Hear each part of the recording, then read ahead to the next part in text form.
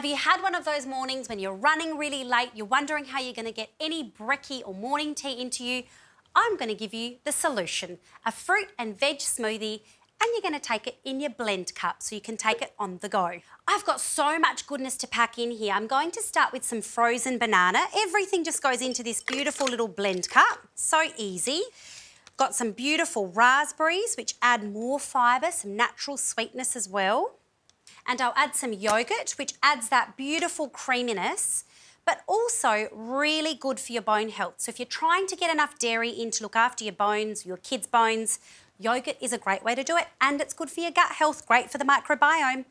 This is when I chuck some veggies in. So I've got carrot, very roughly chopped because the Maggi mix is going to thankfully blend it all together for me and I don't need to do too much at all. So let's put some carrot in.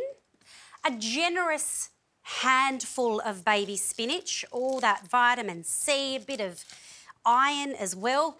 Some water so it all comes together beautifully.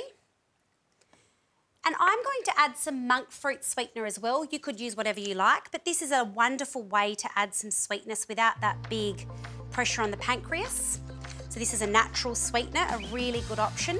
And I'm going to put this in the Maggi Mix blend cup and get it all blitzed together.